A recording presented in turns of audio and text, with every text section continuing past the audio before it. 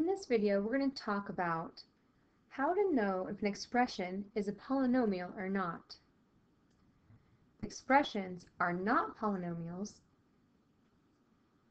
when a variable is underneath a radical, which also means that if a variable has an exponent that is not greater than 1, or rather, that is not an integer.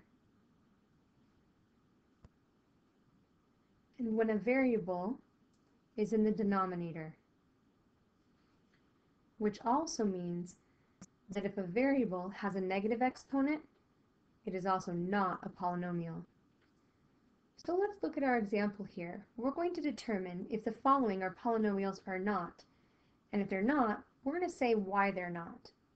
So in our first example, we have x to the third minus the square root of 3x.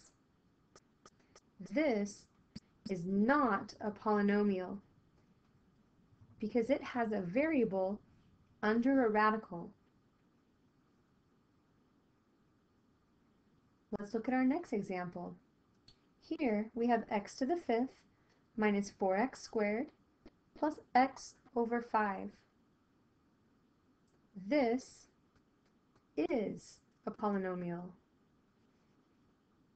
because it doesn't have any negative exponents, it doesn't have any variables in the radicals, and all of the powers or the exponents are positive integers. And even though the x is part of the fraction, it's the numerator and not the denominator, which is just fine.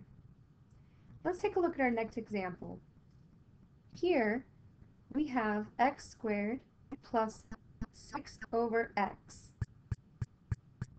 What do you think about this one? This one is not. And the reason that it's not is because there is a variable in the denominator. And that's how you can tell if an expression is a polynomial or not.